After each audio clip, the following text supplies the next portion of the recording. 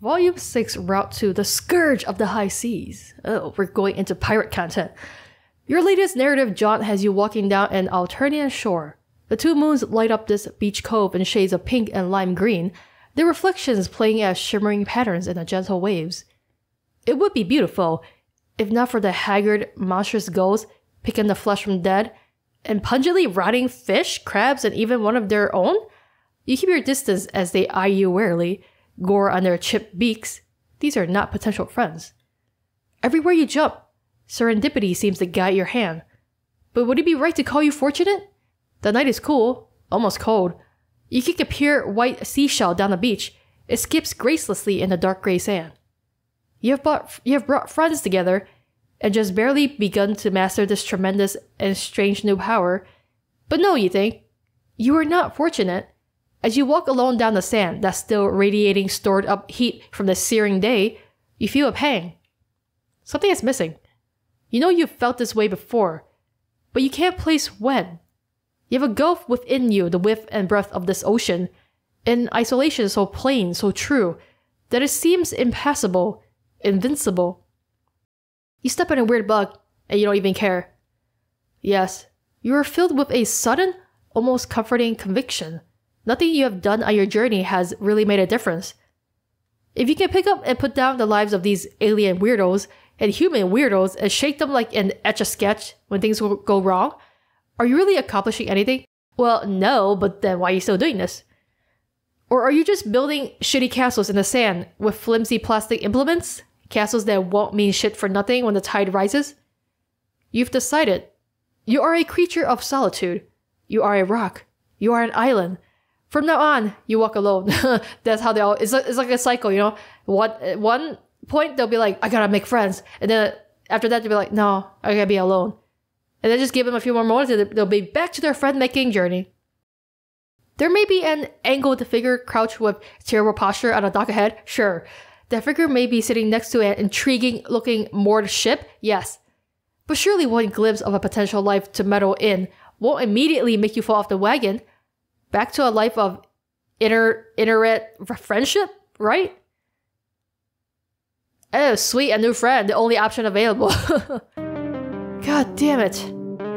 You amble over to the girl hunched on the dock like the stupid thimble friend slut you are, doing an acrobatic fucking pirouette off the wagon. She hasn't seen you yet, so you watch her like a creep.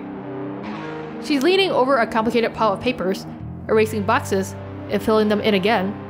Every once in a while, she pauses to roll various dice. She's playing D&D! As soon as you take one step onto the wooden deck, she looks up and jumps with a feline quickness into a standing position, looking immediately ready for a fight. Whoa. Hey, how come I don't know who you are? Don't I always know who they are, like, immediately? What are you? You raise your hands in a pathetic sort of I'm innocent and weak motion, which for you is basically any motion. Wait a second. You're that weirdo that was bothering Kanaya, aren't you? How do you know? Yep, you're exactly that weirdo. And now you're here saying hello to a new stranger and maybe make a new friend? Isn't that great? Great, just what I needed. More meddling. I know I'm the coolest, but I'm kinda busy right now. Big campaign tonight? Dude, you are so good at campaigns, you tell her. You're all about hope and change. You helped Al Gore hang a Chad. Tippy Canoe and Tyler too. What even the fuck are you saying? Don't call me dude, or anything else for that matter. You mean you're down to help? Maybe be her campaign manager? Ha! I'm the captain here, buddy. But, as it happens, I'm currently all out of first mates. Wanna be a swabby? Oh, it's like a boat thing. Yes? So that's why there's a boat there. What are all the papers in the ground for? The campaign, dumbass! They're the character sheets for me? The greatest petticoat sea griff ever to sail the 8 seas? One of our friends was raised in a cave and she still knows what the flarp is.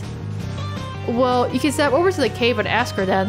Her look of indifference is immediately replaced with a tilt of the head, as though your threat to leave caught her attention. Ew, not unless you want to smell like cat piss for weeks and get high off secondhand nip. Look, it's simple. Pick a name and roll up some stats. For example, I am Marquise Spinneret Mindfang. I'm the Scourge of the High Seas, an undefeated champion of naval flarp.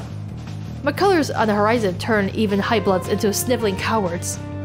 You say that sounds really cool, but aren't troll names 6 letters long? You mean you've only met a couple before this, but for some reason you have a really strong sense of the rules here. I'm in character here? Now it's trolling the Marquise. Try to keep up. I guess that explains the outfit. She seems really into this. Maybe weirdly into this? It's all a bit intense. Isn't this just a game? Flarp is more than just a game. And I'm the best there is. How about this? If you agree to make a character and sail with me, I'll tell you my real name. You look at her elaborate costume over at her ship and decide, why the hell not? You've already made your friend bed, now you have to sleep in it. Not that you're going to sleep or anything, that would be patently ridiculous. Oh wow. Flarp, Player's Handbook. Gaming flapshactions, the stat bat is the first and most important of the... I don't know what that word is. Abstractions? Flapshactions? You'll be summoning and flarp? It displays our attributes and vitals. This is important, because your vitals will constantly fluctuate number of factors, including real physical performance and vitality. Summoning a stat bat is the first thing something will do upon creating your character. Creating a character, Flarp has a simple 3-step character creation process that lets you easily decide on both your proficiencies and abilities by setting various attributes which automatically determine your class. This is literally D&D, but like troll D&D. Okay, let's walk you through this. You should be flattered that a master gamer like me is giving you the full tutorial. I had to read the books myself with no help. The first thing you do is roll values for each of the 10 dice rostra. Simple, right? She pops a huge bag of dice out of her Silodex and starts handing you groups at a time. You roll 2d4 for Dice Rostrum, Throne of the Empress, and yet 2 1s. You roll 6d6 for Dice Rostrum, Conductor's Stand, and 6 fucking snake eyes stare up at you from the wood of the dock. Wow, you're really bad at this. Take the insult line down. How come none of my choices are choices? You've got to hand it to her. When she's right, she's right. And she's right, so she's right. You finish all 26 dice rolls required for this game, and you've gotten the lowest on each one. What rotten luck. Oh, you're gonna die. I have never seen anyone roll this low before. I didn't even know you could get a 0. It's okay. We can save this by putting the stats in the right place. She flips to another page of the player's handbook that shows you the attributes of Flarp. For some reason, you can read them, despite just arriving on this planet for the first time. Right? So your Vim, Grit, Poultritude, and Grace combined with real-life vitals to make your HP? Wait, real-life vitals?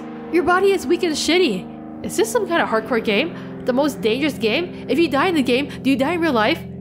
Yeah, because the game is real life. You didn't know? The sheer combined shock of what you don't know could kill an elephant quicker than Thomas Edison trying to discredit an immigrant. You get to roll again when you level up, so you won't be so pathetic forever. Yeah, if you survive enough to level up. I mean, if you survive. But with a Scourge like me at your side, you're an easy street. I'm jealous of you, really. You gulp and nod. Okay, let's finish this. The Marquise grins. Her lipstick smears a bit where her fangs jut out. You think that's just how it is for trolls wearing lipstick? But Kanias was perfect. She pulls an 8-ball out of her pocket and smashes it, suddenly and violently, on the dock. You jump at the noise.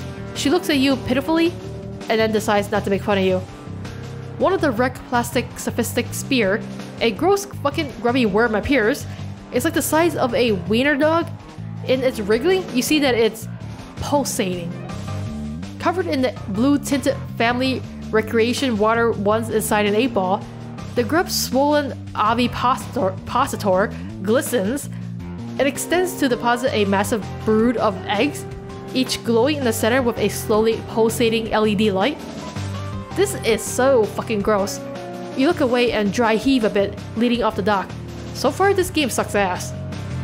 Jeeg! Don't tell me you've never seen a game grub before? You tell her you have never seen a game grog before. Also, maybe she should give a CW before she makes you watch a thing that includes a glistening ovipositor? What? Shit. Yeah, that was pretty gross. Here. You bring up the pause menu, click on warnings, and give it a read before making informed decisions? Have those been here the whole time? What? What are you talking about? Is there actually a pause? Hold on, what?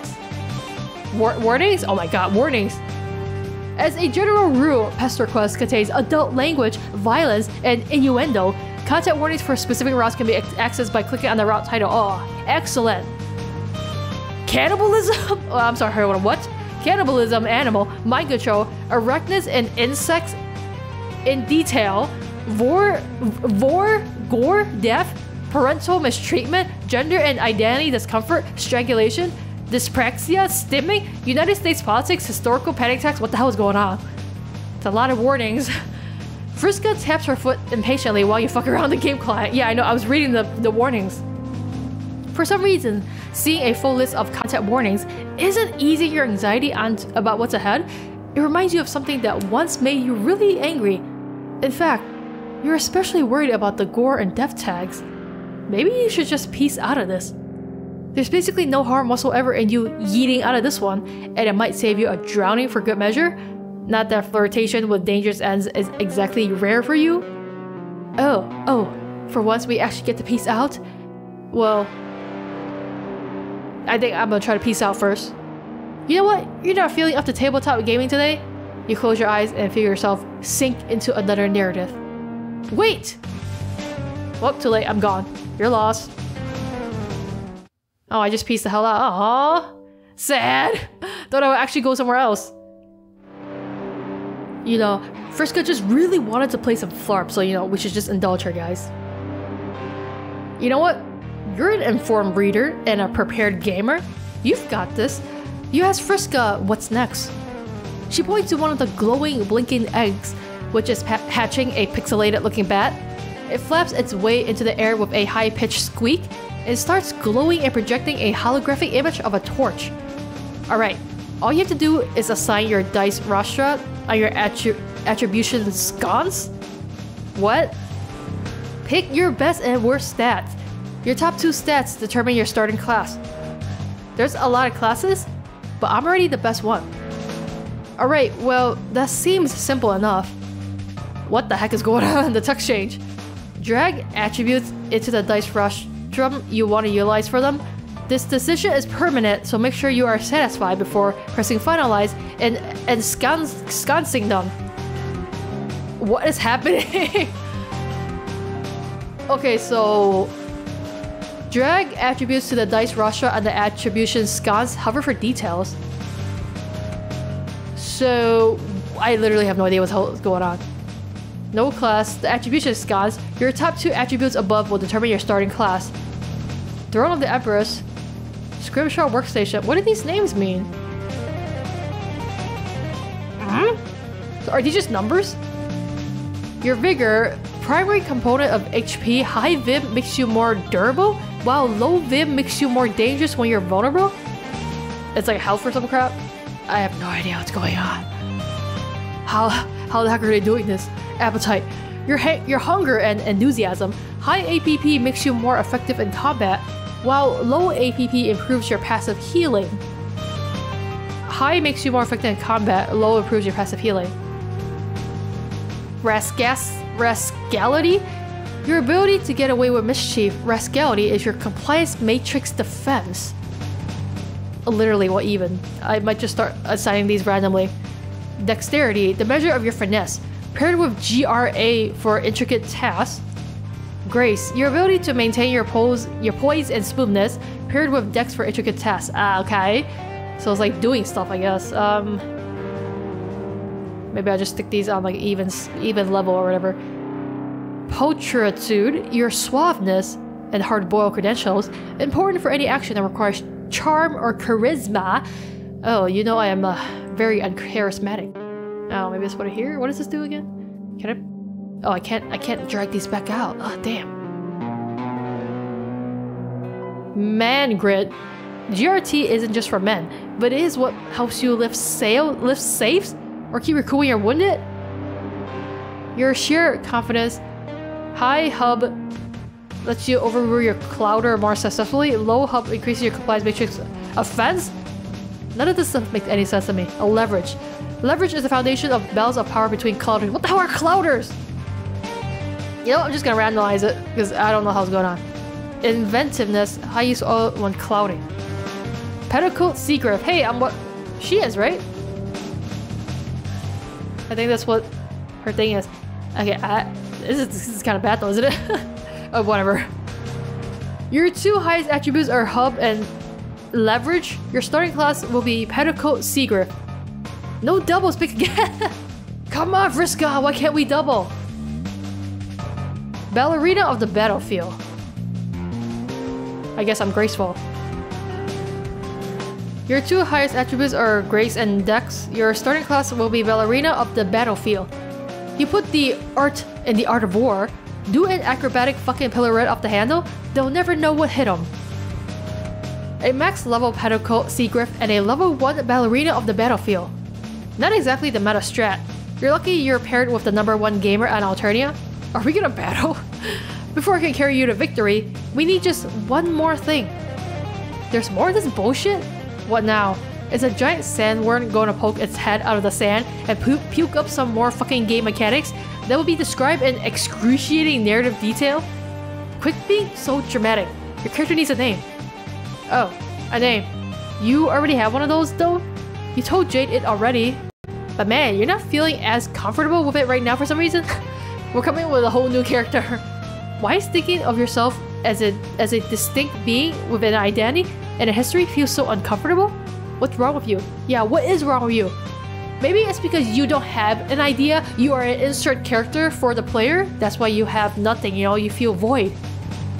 Might as well just make up a character name. I'm literally making a character. Okay, sure, why not? The Marquise welcomes you aboard her ship, Wolf. We're not holding hands anymore, Mom. Our hands are disconnected. Merci. Thank you. Oh shit.